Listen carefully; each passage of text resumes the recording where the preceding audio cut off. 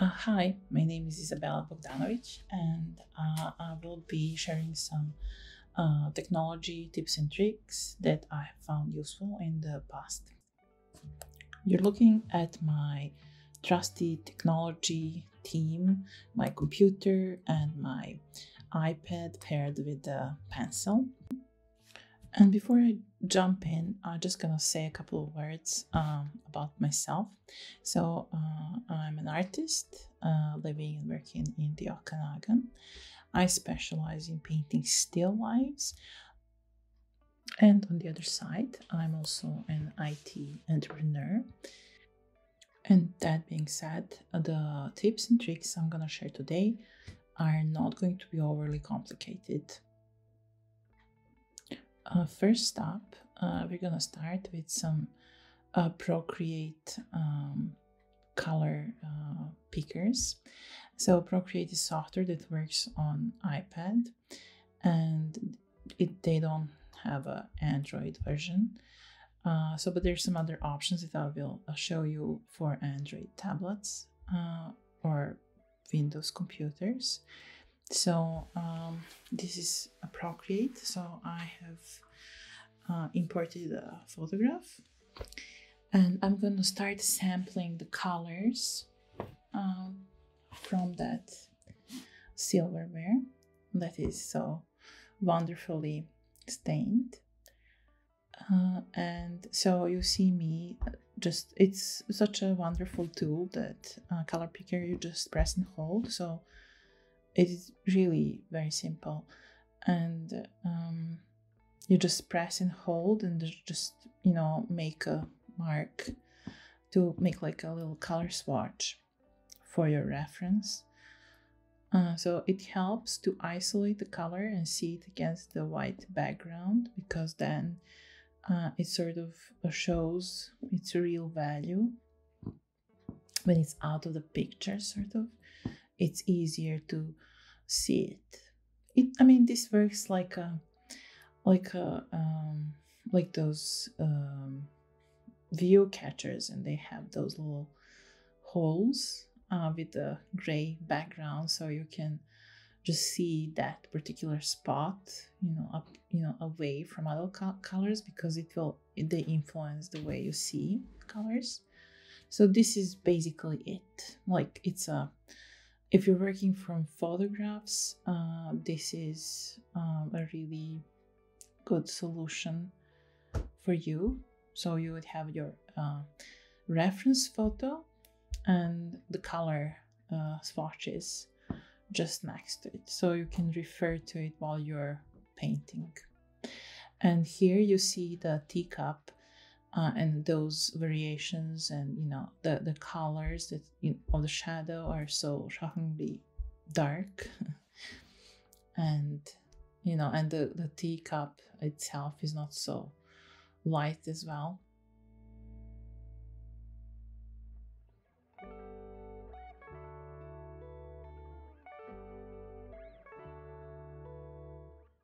I'm turning my attention now to lilacs. They have some areas that are so dark that seem black. They're really, really dark purple.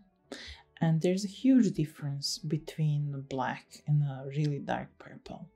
Like, a value wise, it may be just a slight, maybe 1% or 2 difference, but the visual impact of using a deep or really, really dark purple or any other color in a different situation compared to black is huge. And so this is another example of me just sampling colors from a photograph, from a reference photo. So that's the process. I enlarge the canvas behind the photo so that I have some space to put those color swatches. So just sample the colors and make those little swatches, and it's very simple. So I try to be neat. Like, you can do this any way you can. It's just more pleasing for me to have a nice little puddles around my reference. So I'm looking for the varieties here of that orange dark, and it is interesting how dark they are actually, but they seem so bright. It's such a tricky thing to to notice. So if you're aiming to have realistic color in your art, this is a really great way to go about it. And of course, just sampling these colors is not enough on its own. You need to mix those colors with your own paints and pigments. So you need to be very well acquainted. So I suggest you make the color charts. That may be time consuming, but I think it is a critical thing to have. Like, you need to know and what your colors can do together. Creating these color charts is another topic altogether, but I can tell you that it took me a week. So we're jumping in another software. So this is Adobe Fresco, as it says there. And here I will show you exactly the same thing using this other tool. So this one will work on a Windows computer, desktop computer, as well as on Android and iPad tablet.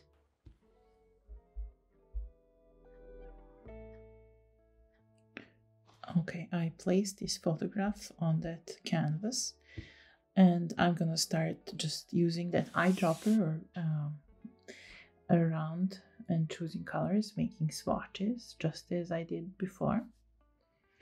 But you will see just a different workflow here, but basically it's the same.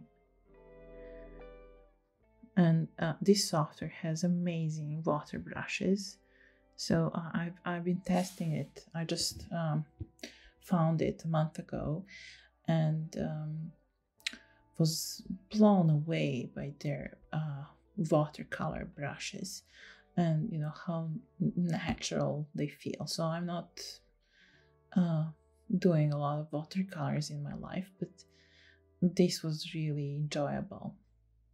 So I suggest you try it. The software is free, and they have a premium version that has some extra brushes, but I don't know, I enjoyed even these free ones and would recommend you to try it out, since they're really nice. I mean, especially if you have a pencil with your tablet, so you don't have to work with a mouse. But these color swatching things, you can do that with a mouse with no problem.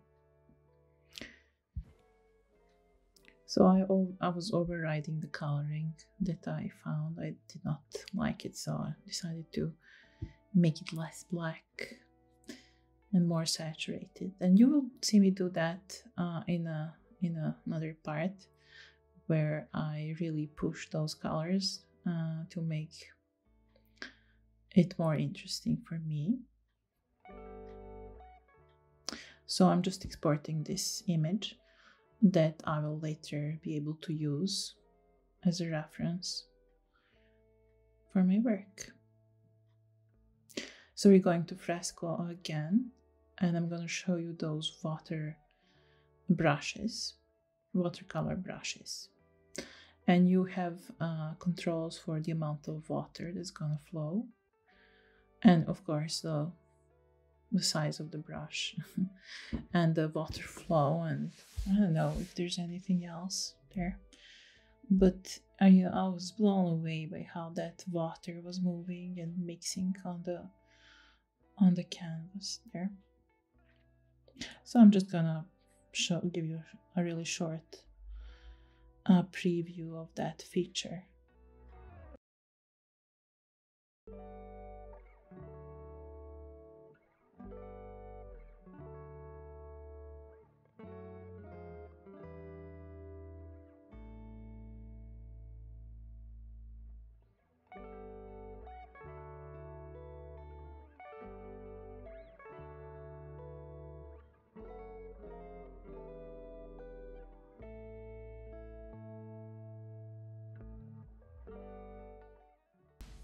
can see me here changing the water flow and choosing a bit more of a dry brush, so you can see there's less of a color movement on the screen. In this next segment, I will be cropping the picture, the photograph, to the correct proportion that my painting surface is. So that will be, in this situation, a square. So I'm making a square composition using just the basic editing tool on my tablet. Sometimes when I'm working on a larger painting, I have problems seeing the entirety of the composition while standing at an arm's length from my painting surface. So I use grids to help me segment the painting into workable areas that I can see completely. So there's an app called Grid that I use to really quickly superimpose a grid over the reference photo. So you'll see me looking for a photograph that just cropped. Oops, wrong one. So I will find it. Okay, so this is a photograph that I just cropped to a square, and so you see you can edit those grids to your liking, even the color and the thickness of the lines. So you go ahead and save that image with a grid, and it will appear in your album. As you see, that's a reference photo with workable areas. So this next movie is showing, so this is a work in progress, and so at this stage I wanted to test some ideas for the wall behind my subject, and add some other shapes that I need.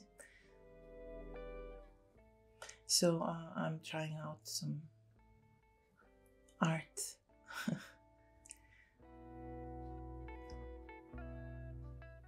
So that's supposed to be a door.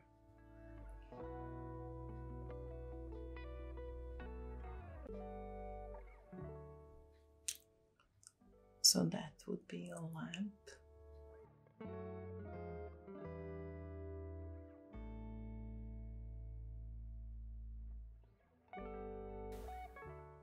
I'm using software Procreate for this part, so that the software that works on iPads.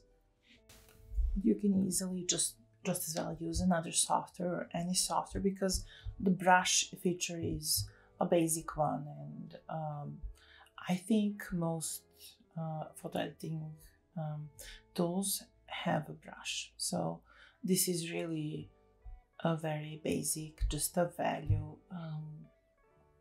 with no color added, just to test the composition and not change the painting itself, as testing on the painting would cause a lot of unnecessary work.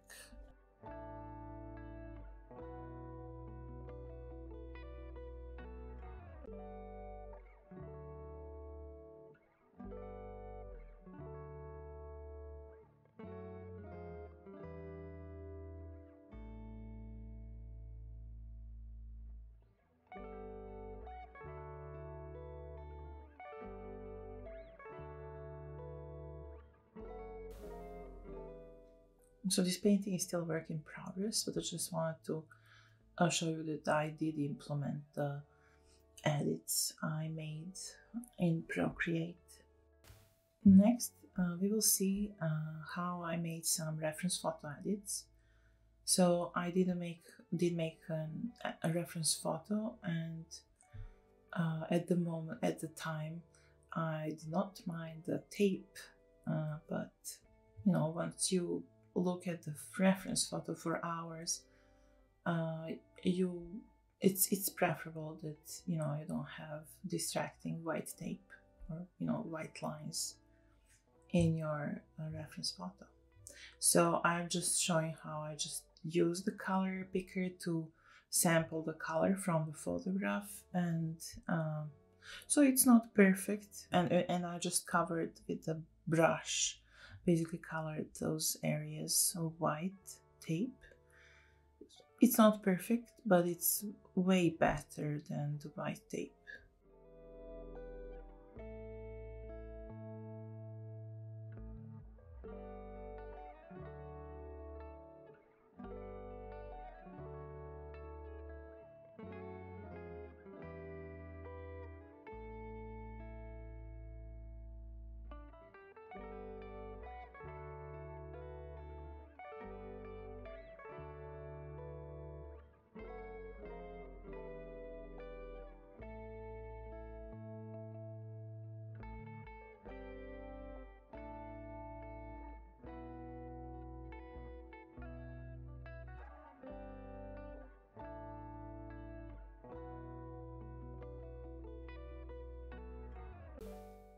Once I started editing, I decided to remove that line along the background as well.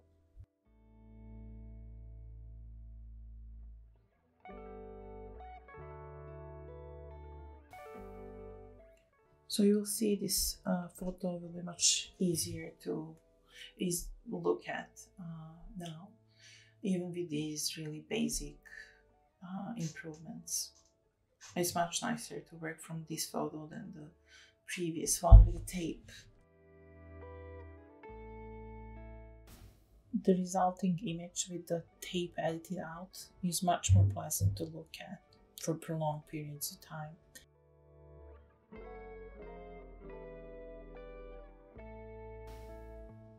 In this segment, I'll be showing you how I usually go about choosing colors of my frames. So I'll be just choosing a really simple frame design here, and I like to enlarge the area just to mimic the wall, so you get the feeling of a painting and the background wall. So yeah, it helps to put things in context, and people usually have white walls, or light colored walls.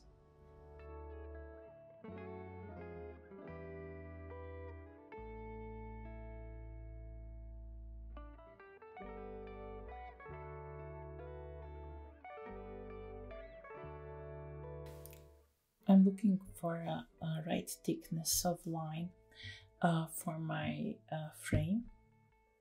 So the width of a stroke that I'm using here is matching the frame, so it would be relevant.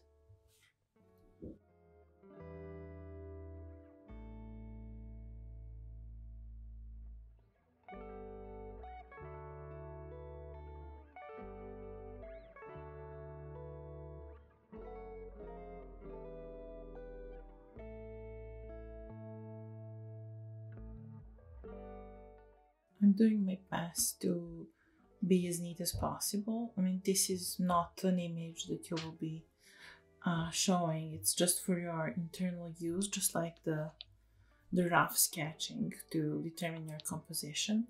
But frames are usually very straight lined, and it's part of their design, so it does help to be as neat and tidy as possible to get the right feel of the entire design together.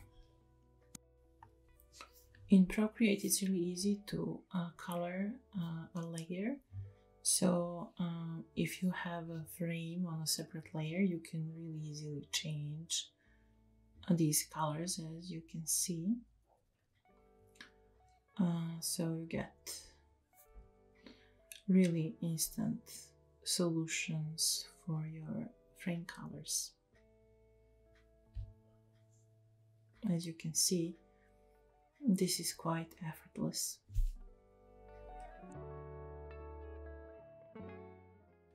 You can see I have predefined frames colors there, so I made color swatches of the colors I have at the moment. So I'm just playing with color for you, but those are the ones I would be testing. And this is the one that I actually chose for this particular painting. In this next segment, I'm working in Photoshop on my computer, and the goal of this video will be to show you how I get creative with colors. So I like to make my shadows and highlights colorful. So I will be just sampling some colors from that shade and trying to make it more alive, because I find shades very inspiring. They often have such beautiful shapes, and I really like to pay attention to them, since they're often overlooked. And they're also 2D, just like paintings. So I feel they should be friends, like paintings and shades. And shades in a painting can come alive as they're both 2D. And it can happen with the use of color. So all you need to do is practice using more saturated colors to give shades some life.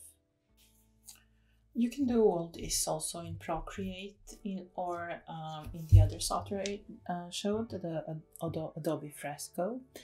So I don't know, I just felt I should show that all this is possible as well in Photoshop. So if you're using a desktop computer and are familiar with Photoshop, it's a wonderful, wonderful tool. And so many options here, and that's why it may be overwhelming for some people, and that's actually the reason why I was showing you mostly Procreate and Adobe Fresco, that they're really simple and not at all intimidating. To learn Procreate, you just go to their website and they have an online instruction manual sort of, and you can go through it in a matter of, I don't know, half an hour tops, and you don't have to know everything, but it's useful, so you may find it entertaining. But those basic features, I guess a couple of minutes would be enough for you to master. So I'm also experimenting with the colors for my highlights, because I like those to have variations as well.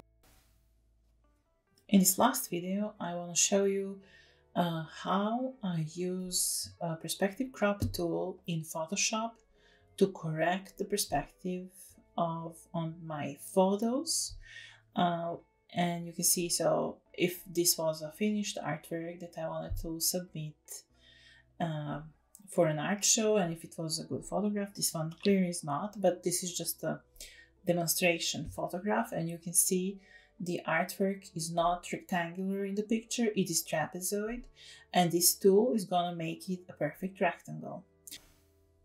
I hope you enjoyed this little selection that I have compiled, and thank you for watching.